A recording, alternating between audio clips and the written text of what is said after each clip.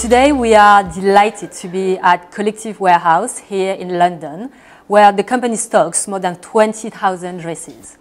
In the last 3 years, Collectif has grown 35 to 50% year on year, and much of this growth is due to the global reach of the brand, both in terms of suppliers, wholesale and retail customers.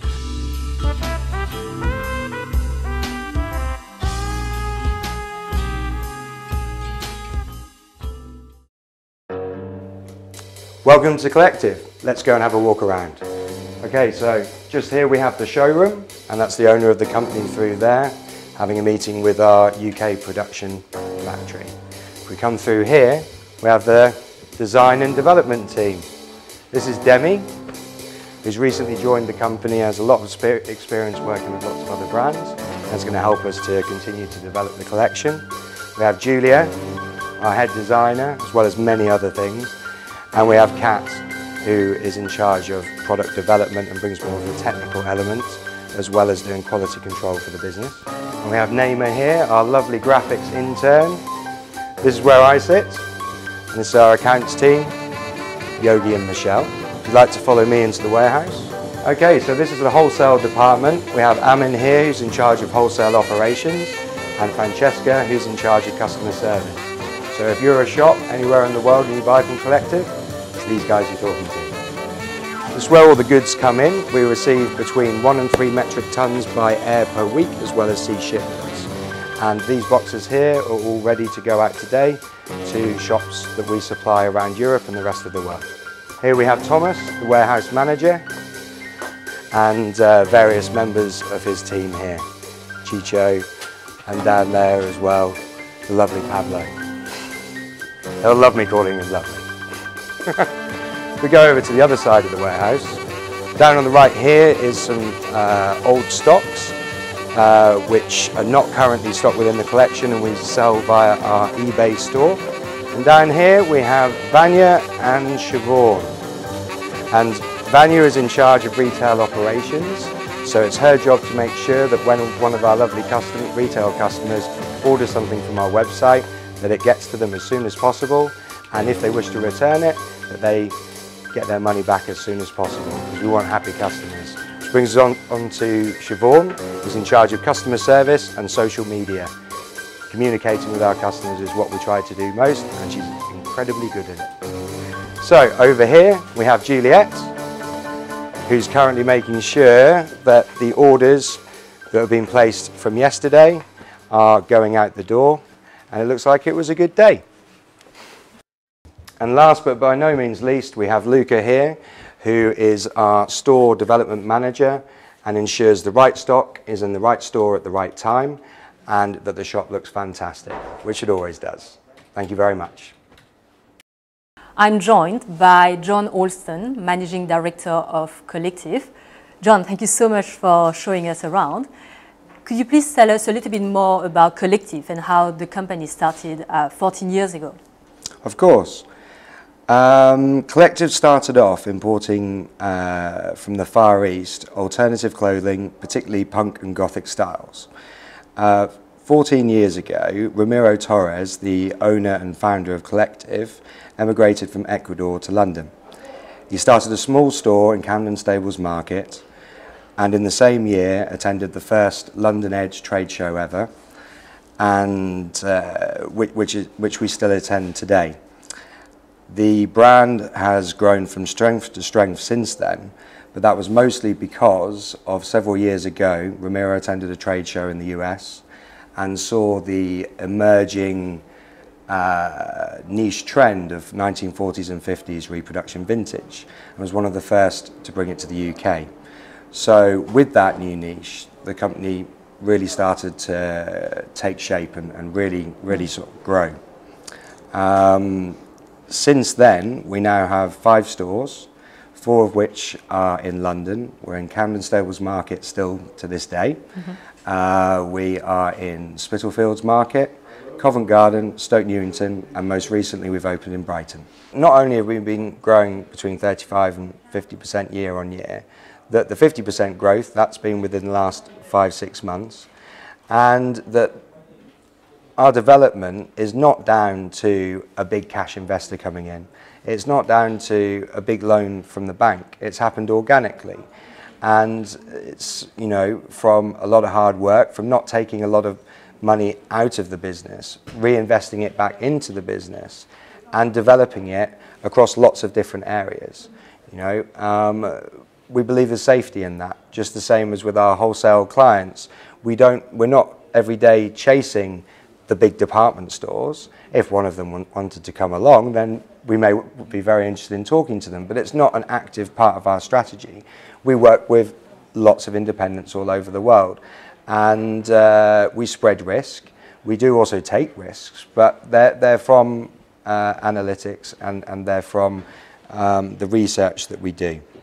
So one important thing with our continued growth is that the best takings that our stores have ever had have been in the last 2 months. Our 2 flagship stores are our store in Camden Stables Market, which reflects the main line of Collectif, the more alternative side of our label and the roots of the brand. The other store is in Old Spitalfields Market, and that is more of the flagship for Collectif Vintage. And Collectif Vintage is not a more commercial version of our brand. It's not aimed to be a high street brand. It's aimed to appeal to a wider audience. Because if you start using taglines like those that I mentioned previously, then you risk losing the heart and the soul of the brand and what has been built up over many, many years. And that's something that we do not want, and that we've had feedback from the shops that stock our product. They don't want that either, and neither do our customers on Facebook. And, you know, it's that constant conversation, that constant engagement with the shops that stock us, the online websites that stock us, and our actual end customer that is educating us. And we're learning all of the time, and we'll continue to learn and to listen to what other people are doing, to listen to what the industry are doing, and even what other industries are doing, and see how we can apply that to what we do and try things out. So not everything always works for everyone. Every business is different. But through that trial and error process is and constantly moving ourselves forward, challenging ourselves, and sometimes making mistakes, but on the whole, so far we've managed to avoid any big ones and to continue to grow. That's how we're growing our business. So how does the company operate, from design, manufacturing, production to international sales? Everything is designed in the UK. We start off with lots of research. We regularly, our staff, and in particular the designer, will visit vintage stores, both in London and in other locations, keeping an eye as well on current fashion trends, reports from WGSN and Drapers.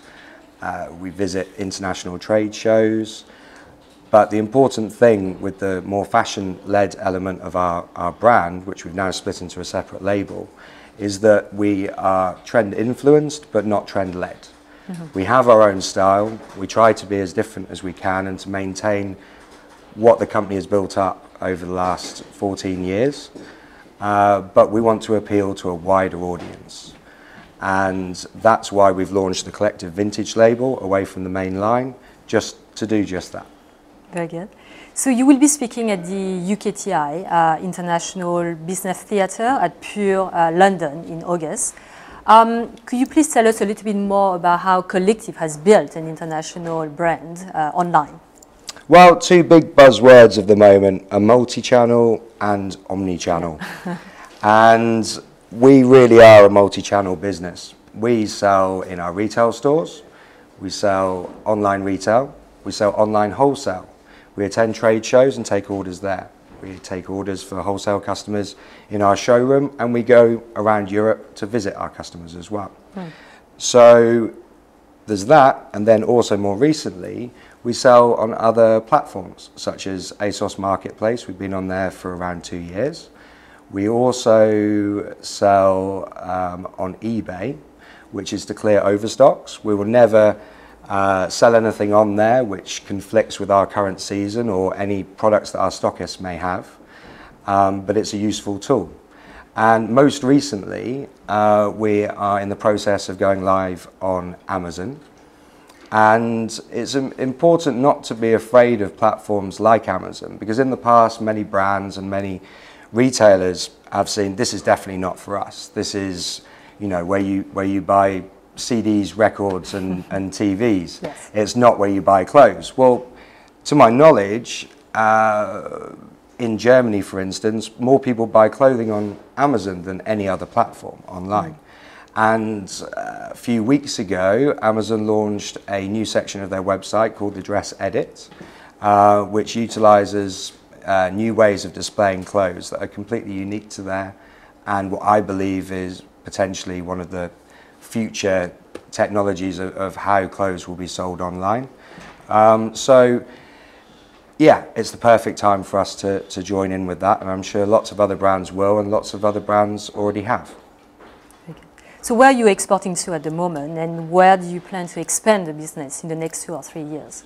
Okay, so in the UK market represents 32% of our sales online, and is a good example of the fact that the rest of it is all international. And that's not just to one country. We haven't just targeted all our efforts into one, it's spread across many. So number 2, which accounts for over 20%, is to the Netherlands. We also sell 17% to Germany, and then it goes down through Australia, Finland, France, Switzerland, Sweden, Belgium, Italy, and the United States. So almost all around the world. So exactly, and we are not a big company. We're not a huge company. We are a company that's growing, and we are selling all over the world. And our aim has been to make that as easy as possible for our customers to do. And we must be doing something right in that avenue to be stocked in so many countries. So how do you overcome the challenges of dealing with international distributors? Okay. One aspect of that is our online wholesale platform. That has been instrumental in the success of the company as a whole, and particularly internationally. This platform was bespokely designed in-house by myself and the team, and developed by a third-party web development company. And what that's allowed us to do is we need to hold stock anyway to supply our own stores and for our online retail.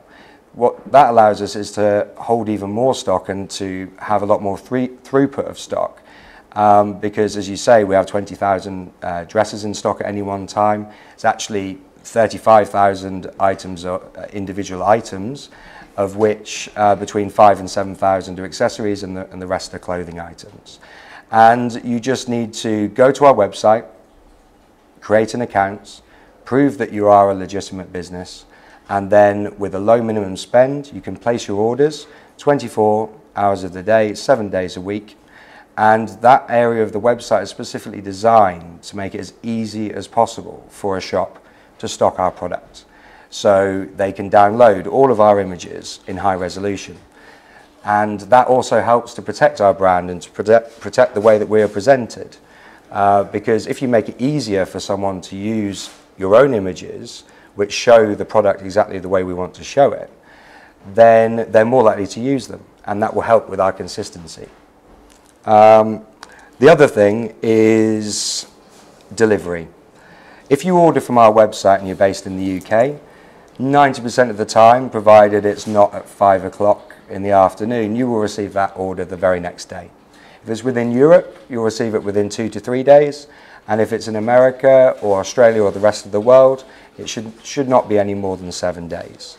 So what we're aiming to do, which is so important for independent retailers, is for them to not to have to put in a huge forward order months and months and months in advance. It can be a lot more flexible for them. They can, invest in the coats when you need coats, not order them and then have them turn up in July, which is not ideal.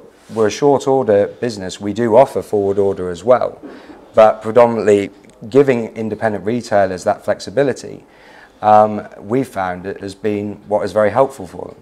And they can put a forward order in, then put a larger short order in at the beginning of the season or mid-season, and then what they can do, the best sellers, they can then go back onto our website and just top up what they need. Another key thing is we don't sell in packs as most wholesale companies and brands do. We allow our customers to pick and choose each individual size and the quantities for each size that they need. Because as having worked in the retail previously, if you've bought a pack and you've got sizes 10 to size 18, and you sell out of the 10 and the 12 very quickly, you then don't want to buy another pack that's full of 16s or whatever, or 6s or whatever the lower selling size is. And that's another important thing for us actually of why I think has contributed to us doing well, is the fact that we stock from a size 6 to a size 22. Now, I'm not going to say that we massively overorder in the larger sizes or the smaller ones, but just by having those sizes, those customers out there have been victimized by the high street and by many other brands. And in my opinion, you know, they are the ones that shout the loudest and have the most reason to shout. So by keeping that customer happy, it's helped to build a lot of brand loyalty for our brand, because of the size range that we do, the fact that all of our fabrics have 2% stretch in. So if anything in a collective dress or top or whatever it is, you're going to be going down a size. You're never going to be going up a size. Excellent. So for people who will be watching this video, what is your #1 tip for long-term success overseas? Well, the simplest way is to make it as easy as possible for your customer to purchase. An example of how we're growing our US market is that all of the prices on our wholesale website for the US include shipping and duty already, because that's a big factor if you're trusting a company that's on the other side of the world to you, because you see all these prices but you don't know how much at the end it's going to cost to send those boxes over, how many items are going to fit in each box, and am I going to be landed with a big duty bill at the end of it. So for the US, we decided to adjust the prices so everything is included, so the price that they see is the price that they get. So that's one way of making it easy. We try to make the biggest impact we can as possible online and at trade shows and in our stores. One of the things that we're planning to do is to further grow the US market, and we are going to be opening a store on the west coast of America. And the main reason for opening a store there is because 12 months ago, Brighton was not in our top 10 cities for online sales in the world. It wasn't even in the top 20. It's now #2 after London since the store has opened. So, and that is not just, that's nothing to do with the store actual sales. It's to do with the sales that have happened through our website because the store is there. So we're a big believer in the fact that you can't just have an online presence. You've got to have a physical presence as well. And there are lots of pure play online retailers that are now starting to take that approach with My Wardrobe and other people starting to open pop-up stores and then more substantial bricks and mortar stores. And that's what we're doing. And we've got the analytics and the proof to back it up. You know, we do a lot of research in what we do. We do surveys continuously on our Facebook page. We've grown our Facebook page from 12,000 likes to 38,000 likes in 12 months. Yeah. And that's not through chucking a load of money at it. It's from, you know, real content. Growing internationally is just, and growing a brand is a combination of everything. And for us as well, as I say, my past career was working for a retailer selling, a multi-brand retailer selling brands at the higher end of the industry. And I think an important thing for everyone to look at is that whether you're a brand or whether you are selling brands, you are still a brand. And building that, making that as strong as possible and getting it out there on channels like your own website, like other platforms, is going to help to build that brand and build it internationally. Well, John, thank you very much for your time. Thank you. Absolute pleasure.